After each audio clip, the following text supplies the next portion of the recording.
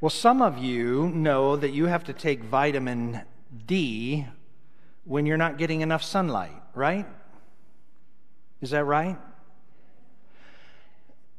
I think that just like many of us need vitamin D as a supplement, I think spiritually we need vitamin G. What's vitamin G? Gratitude. You remind me of that joke about the pastor doing the children's sermon. And he describes to the children, he says, I want you to tell me what's brown and furry and has a tail. And this little boy raised his hand and said, well, I'm sure the answer is Jesus, but it sure sounds like a squirrel to me. So, G, God or gratitude, I think we need a spiritual supplement to enhance our spiritual lives. I read this in a newspaper recently about a woman who said, husband for sale, cheap, complete with hunting and fishing equipment, 1 pair of jeans, 2 shirts, boats, black lab, and 50 pounds of venison. Pretty good guy, but not home much between October and December. We'll consider a trade. Well, interestingly enough, she got a lot of response, as you would expect, but the response was not what she expected. So she wrote another ad, and it said, and I quote, retraction of husband for sale. Everybody wants the dog, not the husband. So today we're talking about gratitude. And St. Paul, even though he can be edgy at times, he's a passionate person. I always say, if you want to understand Paul, you have to understand his passion. So he says, although they knew God and experienced his goodness, they neither glorified him as God or gave thanks to him, but their thinking became futile and their foolish hearts were darkened. And what St. Paul is saying is that gratitude is not just a day. It is not just one day a year when we say thank you. It is a way of life. And if we don't take it seriously, we can actually experience the futility of thinking and the hardness of heart. The Psalms are full of this. Say it with me, please. Bless the Lord, O my soul, and all that is within me. Bless his holy name. Bless the Lord, O my soul, and do not forget his blessings. And why is that so important? We tend to forget. The Psalms are full of naming the blessings of God. Don't forget how good God is. Here's Psalm 105. Would you say it with me, please? Give thanks to the Lord. Call on his name. Make known among the nations what he has done. Sing to him. Sing praise to him. Tell of all his wonderful acts. It's one thing to think it. It's another to say it. And then this one, enter his gates with thanksgiving and his courts with praise. Give thanks to him. Bless his name. Now, in the Psalms, there is a clear distinction between thanksgiving and praise. Does anybody know what it is? You might be on Jeopardy someday. Thanksgiving is rooted in naming what God has done. Praise is rooted in naming who God is. And there's a critical difference.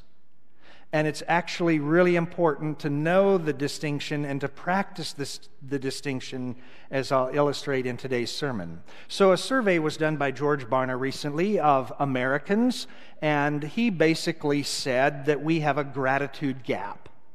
What's a gratitude gap? It's the gap between what we believe and what we practice.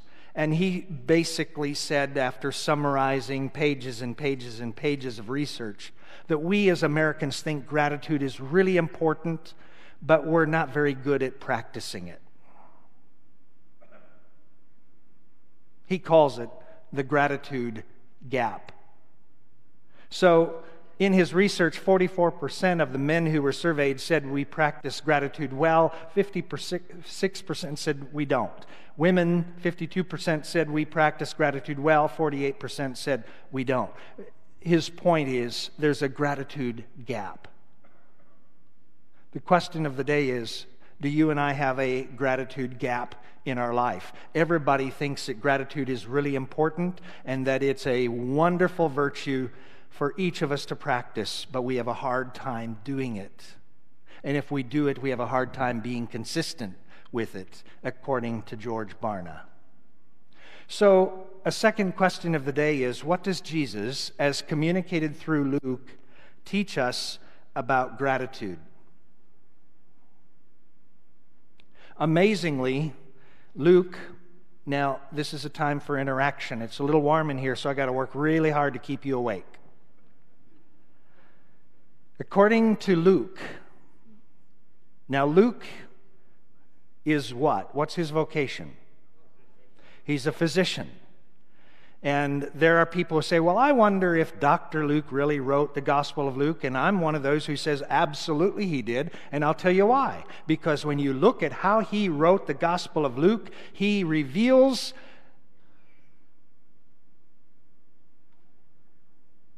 what physicians reveal. Physicians care about detail. Physicians care about interrelatedness and interconnectedness. Physicians are good at looking at complexity. And that's Luke. He dives deep. He's not going to stand up in front of you and say, guess what, folks? We've got to close the gratitude gap. Let's get with it. I'm Coach Luke. I'm going to inspire you. I'm going to do everything in my power to get you to practice gratitude. That's not how Luke approaches it. He's not the coach here. He's the doctor. And so he wants to dig deep into why we struggle to practice gratitude. Now see, you're already going to sleep on me. I told you it's a little warm in here.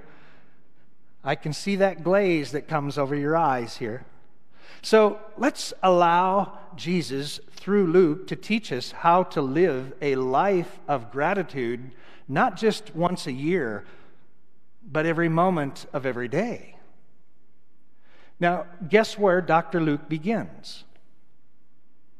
Well, it's reflected. Those of you who come from the Presbyterian background, you will know that in the Westminster Confession, there's a catechism.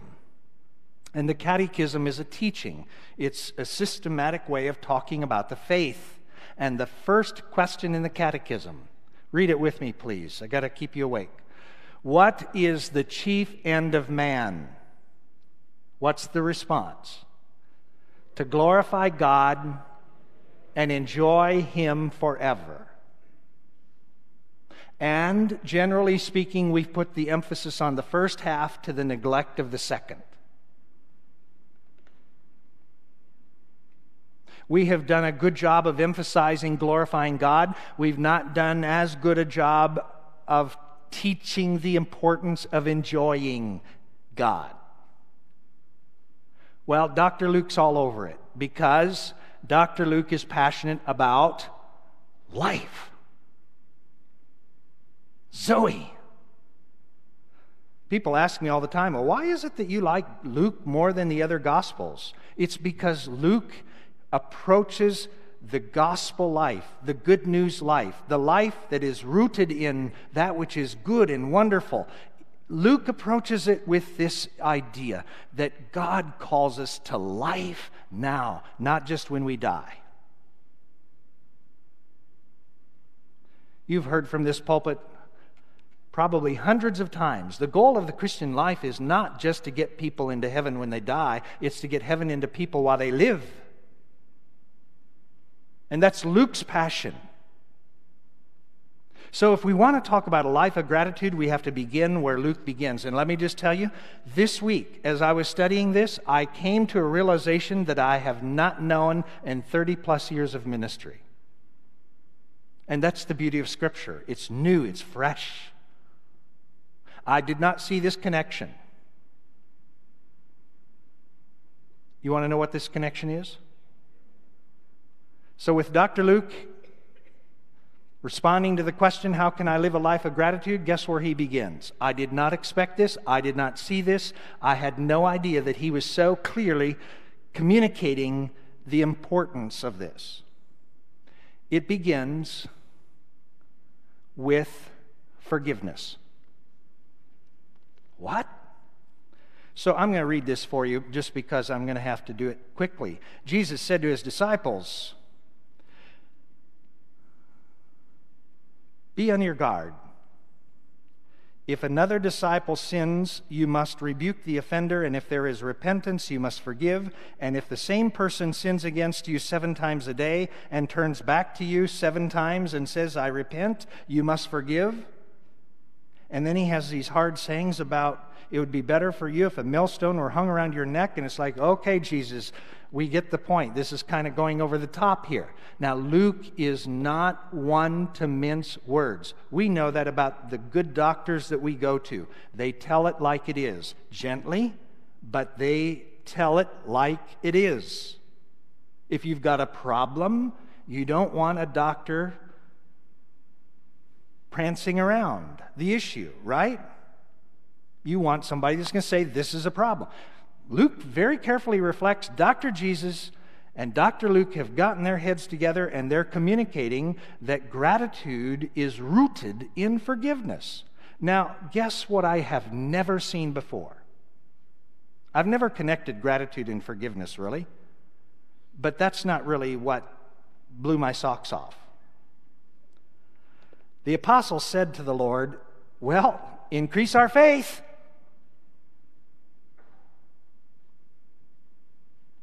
What? I have never, and I can tell you never, I have never preached a sermon before that says that forgiveness is so incredibly hard and so incredibly challenging that if you want to learn forgiveness, you've got to grow your faith. I've never preached that. But Dr. Luke does.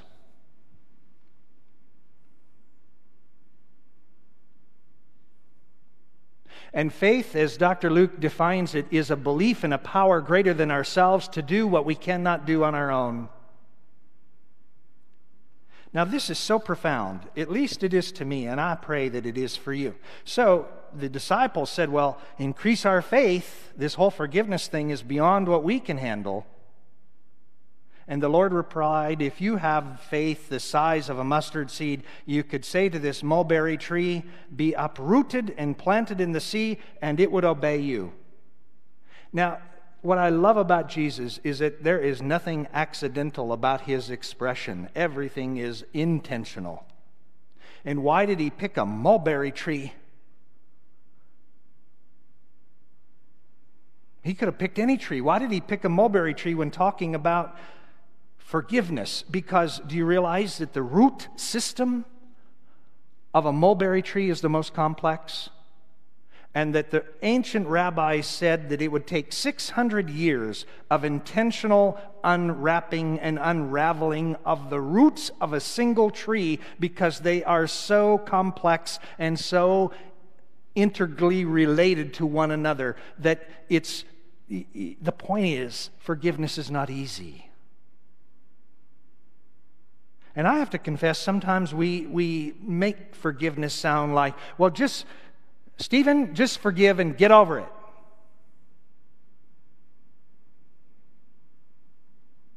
We've cheapened it. We've made it into something that, well, just do it.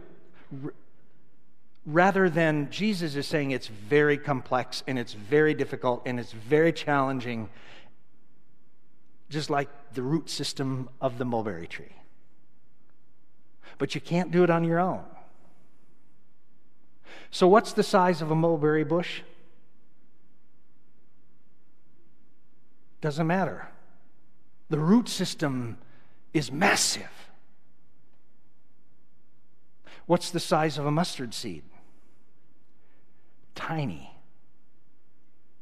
I was going to bring some that I have, but Jay, I decided that would not be good for me to do that because they're very difficult to hold. They're so small. And what is Jesus' point? To live a life of forgiveness is the foundation upon which gratitude is built. And as Jim preached a couple of weeks ago, I hope that you'll go on YouTube and listen to that sermon because I think he said it very well. And he quoted this Lutheran professor in Minneapolis who says that in the kingdom of God, there is not any room for won't when it comes to forgiveness, but there's a lot of room for can't. And that's Jesus' point here. We can't do it on our own. We can't do it on our own strength or on our own power, but with God's help, we can. Now, what's 1,000,000,000 times 0? What's 1,000,000,000,000 times 0? So the other day, this father called and said that his daughter, who's in her 30s, is having a hard time getting her life together. So he said, would you come to our home and sit with me and my daughter and talk to us about her spiritual life? So I did. Long story made short, she's in this place where she's expecting God to do all the work. And she's adopted this passive nature of, well, I'm just going to sit back and let God do what God does, and if God doesn't do it, then it's not going to happen. And I said to her, take the greatest amount of power in this world and you multiply it by 0, what do you get?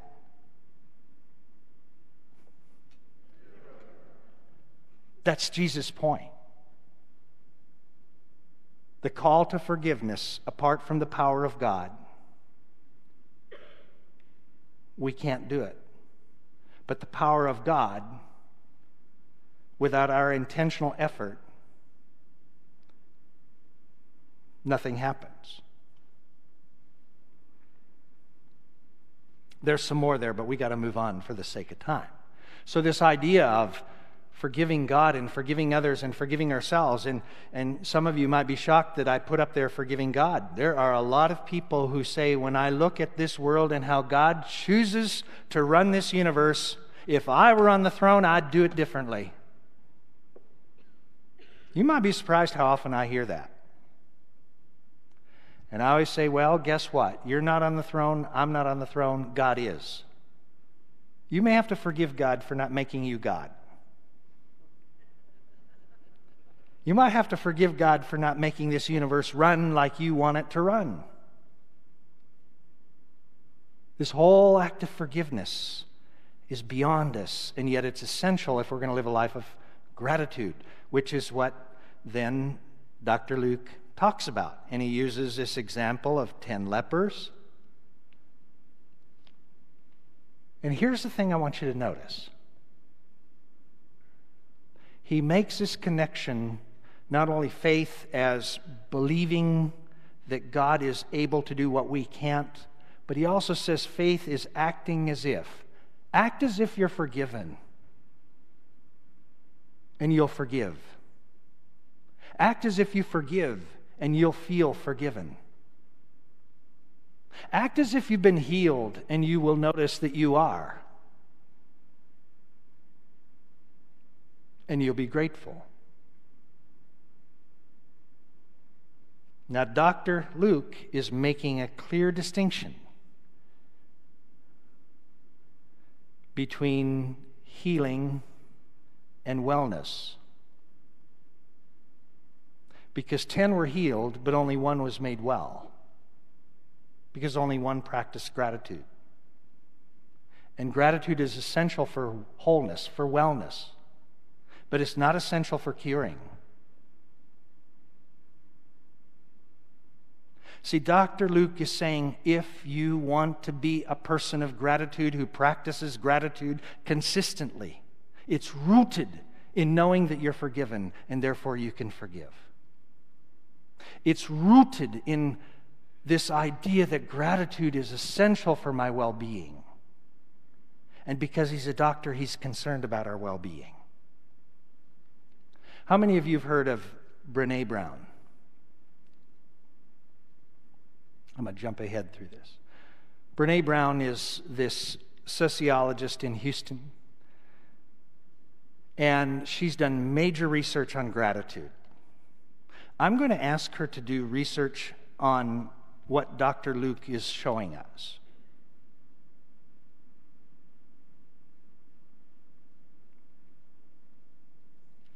because she's done a piece of it, not the whole of it. Look at the screen. She says, after 11,000 data points, she came to this conclusion. It is not our joy that makes us grateful. It's gratitude that makes us joyful. Her research shows that a person who struggles with gratitude is a person who will struggle to be joyful. And what I want to invite her to research is a person who struggles to forgive is a person who's going to struggle to be grateful. And that person is going to struggle to be joyful. She says gratitude is not an attitude. That's a misnomer. Because if we live by the dictum of gratitude is an attitude, guess what? It's momentary. If it's to be a way of life, it requires action. And it takes a lot of practice. So, Brene Brown, in her home, every evening, every meal, they name their blessings. And based on her research, everybody in her home has a gratitude journal. And they, because of her research, discovered that there's something magical about 7 minutes. Less than 7 minutes, we just touch the surface. But if we discipline ourselves, we take out our phones and we set the timer for 7 minutes. I'm going to, for 7 minutes, name every blessing. To do that every day, she says, the research proves, deepens our level of gratitude. And then she says the third most important thing that the research showed is that those who are joyful are people who are practicing gratitude, and they're people who intentionally find ways to show appreciation. 3 people every day, she says. Either in a note, either in person. But people who are grateful are people who are joyful, and they're people who show appreciation. She also says that we have to notice the blessings that we take for granted. So Meredith and I in our home during this cold spell woke up one morning to our home being 60 degrees. The furnace decided not to work. Now, I don't know about you, but I take things like that for granted.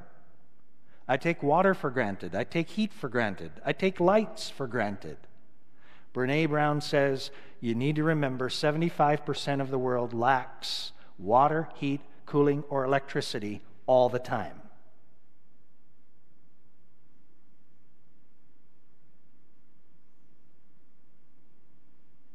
And then the 5th thing, and this is all based on her research. She says in every situation, look for the good and name it. It's not just enough to say in your own mind, well, that's a good thing that has come out of that not so good thing. But you got to declare it. You got to name it. Like the psalmist says, you got to tell it. Now, where does this all lead? To the 3rd component, which is praise. Now, hear this. I'm over my time, so I got to say this quickly. In this 3rd part of Dr. Luke's prescription for a life of gratitude rooted in forgiveness, it's a sandwich. The 2 slices that hold gratitude: forgiveness and praise. And you know what Dr. Luke says? You'll have to trust me, and you can go read this. If you and I have a distorted notion of who God is, then we'll struggle with forgiveness and we'll struggle with gratitude. Because thanksgiving is based on what God has done. Praise is rooted in giving praise to God for who God is. So let me close by telling you this story. We'll find it here. St. Ignatius of Loyola, he's one of my heroes of the faith, and he struggled with what we call scrupulosity. Does anybody know what scrupulosity is? If you have small pebbles, they're scruples. Scrupulosity. He was so obsessed with his sinfulness that he tried everything. He said, I tried everything to get rid of my guilt and shame. I contemplated suicide. And then there's a lot of other things that he tried for several years. And hear this. I threw myself on God's mercy and finally found peace. He threw himself on God's mercy, who God is. And then he found peace.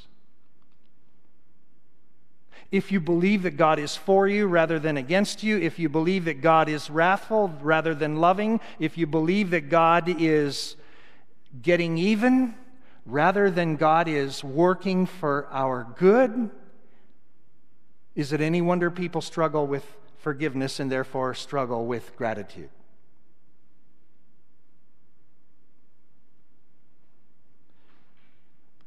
I promise I'll tell this story quickly. Leo Tolstoy, the repentant sinner. I love this story because it illustrates powerfully what Dr. Luke is saying. If you and I do not know who God is, we cannot rightly praise God. And in the New Testament, I think this is the next slide, there are 3 nouns used for God. Only 3. And if our notions of God don't fit this, who's right?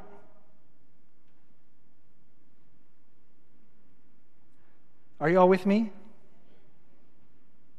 Life, light, and love. So if you think of God as anything other than that, you have to decide, is the New Testament right or am I right?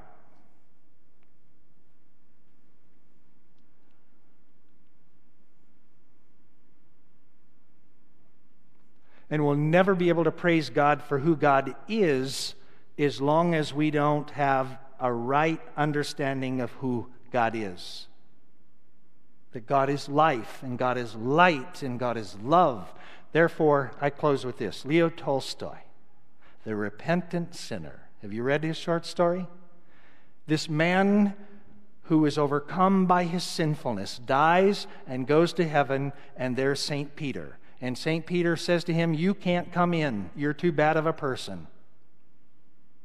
And he says, well, St. Peter, I don't want to play this little game with you, but you denied the Lord. I think that's pretty bad. He says, well, I'm in, but you're not, because you're too bad. Well, the next one to appear is King David. King David says, you're too bad of a man. You can't come in. He says, well, I don't want to have to play this game with you, King David, but you committed adultery and you committed murder. How come you're in and I'm not? He says, well, those are bad things, but guess what? You're worse. What you did is worse than what I did. I'm in, you're out. So he goes to St. John. St. John's the beloved disciple. St. John is the one who taught about God's love and God's light and God's life. And he said, these other 2 tell me I'm too bad. He said, God is love. God is light. God is life. Come in. Do you hear? Do you see the brilliance of what Jesus is teaching through Dr. Luke? Do you and I really want a life of gratitude? More than an attitude that's occasional, but a way of life that's consistent? It's rooted in forgiveness. And it's enveloped by praise.